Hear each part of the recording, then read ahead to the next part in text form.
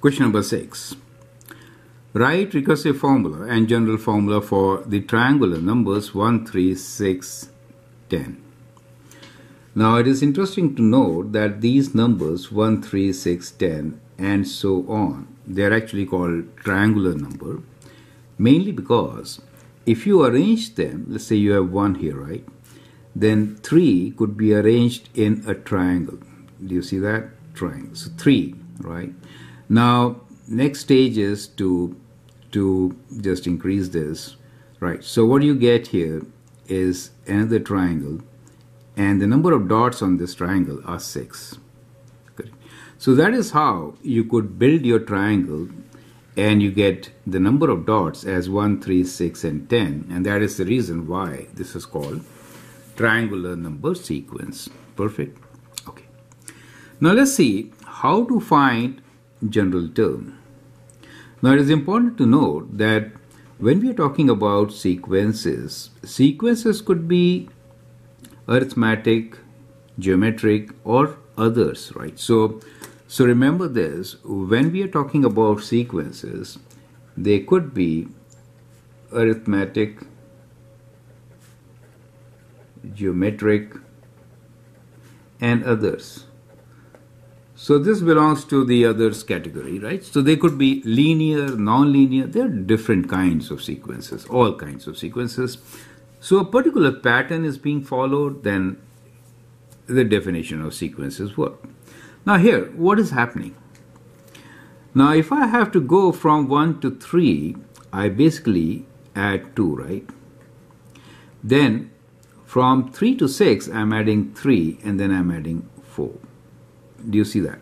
So that is how we are actually getting our sequence, correct? So the rule is when you add a number, increase it by 1 each time. Is that clear to you? Correct? So that is the kind of rule which is being followed. How do I write this as a general term? So what is going to be the nth term? So you can see that the number here, which is 3, could be written as, so the first number is 1, correct? So let me make a table to help this out and derive the formula, right? So as far as the first term is concerned, it is 1. The second number is 1 plus 2 and we get 3, right?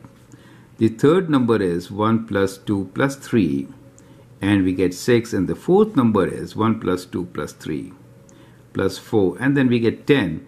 So likewise, what you see this is sum of natural numbers, right? So as you move, the nth number will be sum of natural numbers. So that should give you the formula, right? So the formula, if there are 4 numbers, you get 10. When you multiply the two numbers n, which is 4, times 5 divided by 2, right?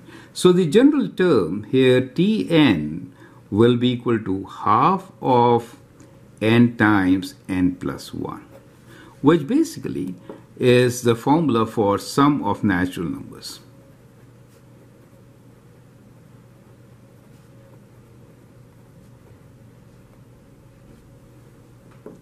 Is that clear to you?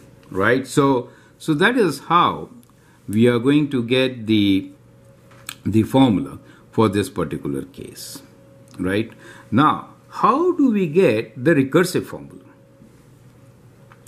Recursive formula, how do we get? You have to figure out that. Let's see that.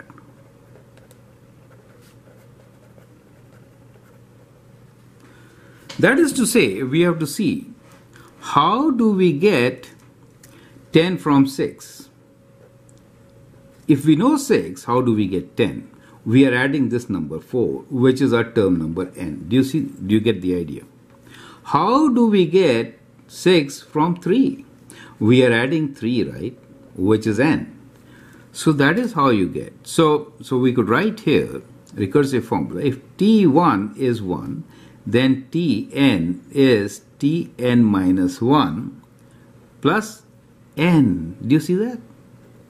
So that becomes your recursive formula?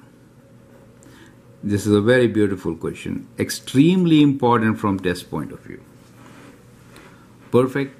So that is how you actually get your recursive formula for the given sequence. Is that clear?